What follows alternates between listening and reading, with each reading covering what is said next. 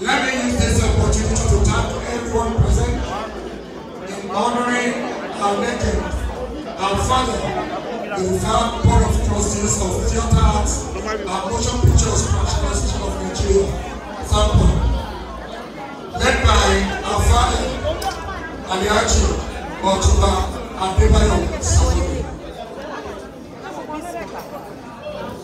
This evening is not an evening of auspicious.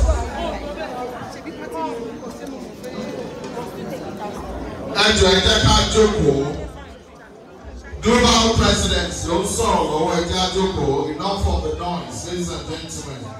The global president is speaking now. We must all be attentive, please. Thank you.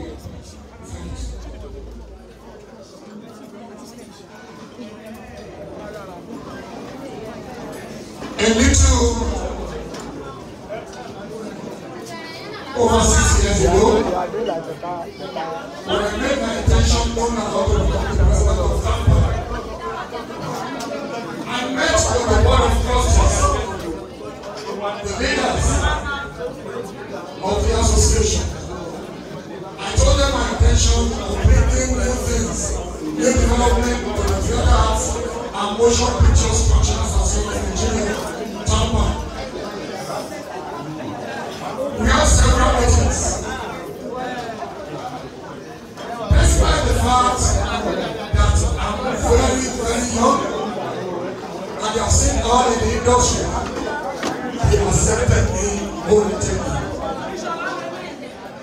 The least I can do is to continue to give them their respect, their well-deserved honor, because they are whom I usually called Omito Oburoto.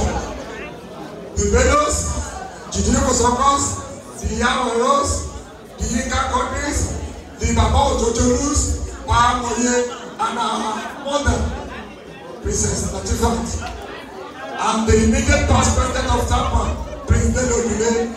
I thank you all for being there for me. I thank you all for your support, and I look forward to a more cordial relationship, to a more cordial working relationship between my fathers, my mothers, and Tampan in general. I thank the National Executive Councils, I thank the Central Working Committee for their wonderful support and for bringing Tampan up to this level.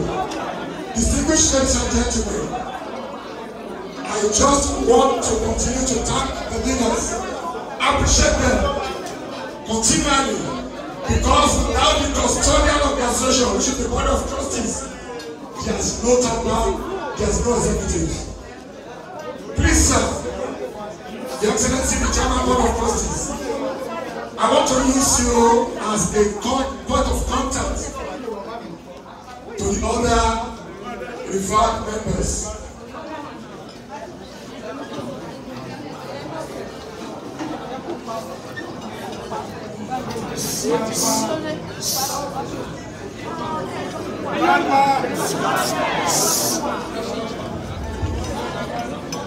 Tampan, Tampan. Kí ló ṣẹlẹ̀? Ẹgbẹ́rún kí ló ṣẹlẹ̀ náà? Adé dẹ́f, ẹ̀ẹ́dẹ̀dákẹ́. Kí ló dé tá ìṣe kọ́ bí dígbà yìí tẹ̀ ń pariwo bẹ́ẹ̀? Bàbá rẹ̀ ní ṣọwọ́ sókè iṣẹ́ ìbàlú wa. Wọ́n máa ma lọ rí misrepresent gbogbo kan tó ń ṣe mí. Ẹranko ni ẹ tó bá tún fariwo disturb wa. Thank you very much. Mo fi àsìkò yìí kí all the Tampan Women's Week under the able leadership of Mrs. of Madam Famsat Balogun, otherwise known as Madam Saje. All the Tampan Women's Week, we recognize every one of you. It shall be well with you. Olùkẹ́dà Abọ́lá, I recognize you. Àríkẹ́ Akíyanjú Ẹ̀yìnkọ́lẹ́dùmarè, I recognize you too. And all of you who have not mentioned, I recognize every one of you. Robert should be okay. I recognize you. I remember when you were very young, and my son is now married. Ask me in the beginning of, bro, we should be okay.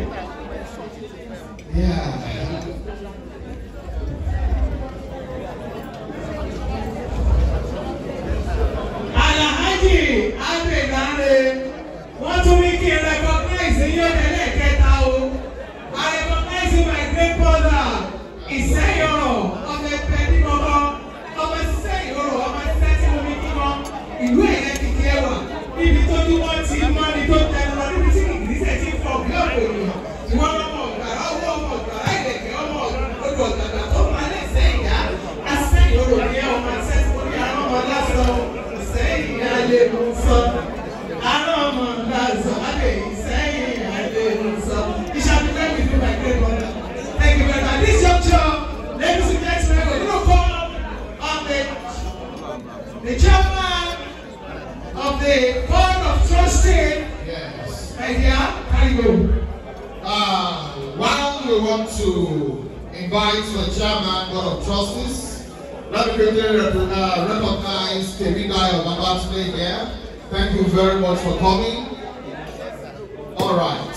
The chairman Board of Trustees is about to speak to us, and that's no other person but Alhaji Otunba Adebayo Aremo Salami.